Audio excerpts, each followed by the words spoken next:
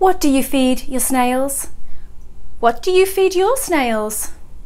What do you feed your snails? Sheila, what do you feed your snails? I wonder what this video could be about. You guessed it, what we feed our snails.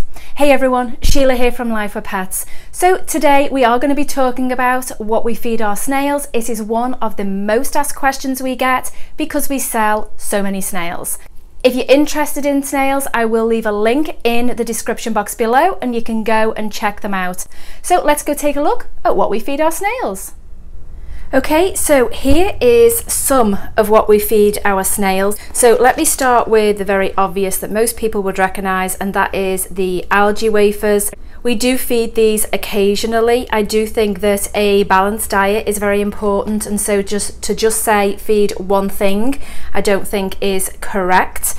But what we do predominantly feed is the rapashi, soylent green, and then we chop up broccoli, we've got green beans, and then there's bloodworms in here as well. They're just actually thawing, and then we add in the calcium as well.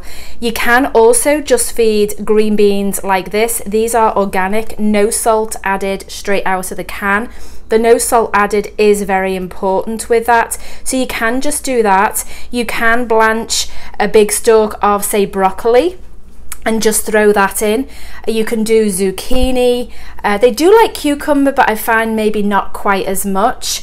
But those are vegetables that do have some element of calcium in, so they are really good for them. But the best way to get the calcium in them completely is to do what is known as snello, and so this basically is our version of that. So what we do, actually, let me just talk about these. These are amazing. The snails go absolutely crazy for them, and they are calcium chips. We do sell these on our website, and they are basically calcium and spirulina, and you just feed one per week. Well, 1 to 2 per week depending on how many snails that you have.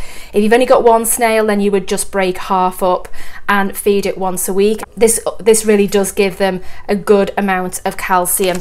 So what do we do with our snello? This is usually my base mix. So the bloodworms, I just chop up some of the canned green beans, and then I have blanched some broccoli and cut that up also. I then will add in a tablespoon of calcium to the mix. So we'll put that in, and then I'm not going to use this little one because that I just put that one there to show you, but we actually use this monster thing because obviously we do have a lot of snails. This food does last a very, very long time. One of the things I do hear is, oh wow, it's so expensive to buy, but it does last a long, long time. And the good thing with something like this is you can make up as much or as little as you like. So you don't have to make really large batches. You can make a really small one, and that will be just fine too. It stays in the refrigerator for up to 2 weeks, so you're not having to make new batches all the time, which obviously is fantastic. So I'm just going to get some boiling water. So this essentially, it's almost like adding the gelatin to all the veggies and everything you use, except it has an awful lot of good ingredients in it as well that snails and fish alike actually go crazy for. So once you've got the basic mix of what you're going to put in there, you then just add in the boiling water. Now I'm not giving do a tablespoon of this and a tablespoon of that because I just eyeball it, and everybody likes different consistencies. So if you just work it out for yourself what consistency that you like, if you're not happy with it you can add more in, which is exactly what I am going to do right now.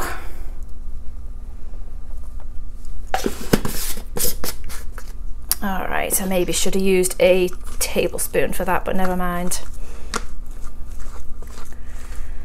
And then once you're happy with the consistency that you've got and it is all mixed together, then you're just going to wait for it to set and cool down, because obviously you have used the boiling water.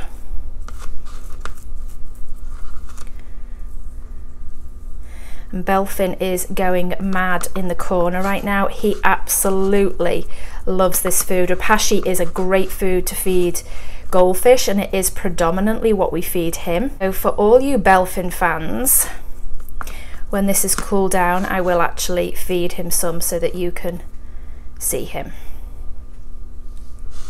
So that is the mix, and as you see, that was really easy to make.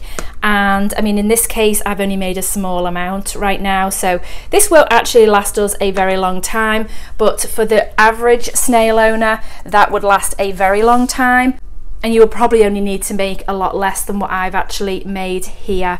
I do just want to add that this food can be used to feed a lot of different types of snails. We do predominantly only have the mystery snails and ram's horn snails, but it can be used to feed many different types of snails. Let me know in the comments box below what you found successful to feed your snails. Thanks for watching. If you're not subscribed, then go ahead and hit that subscribe button and the notification bell. Thanks for watching, and we'll see you next time.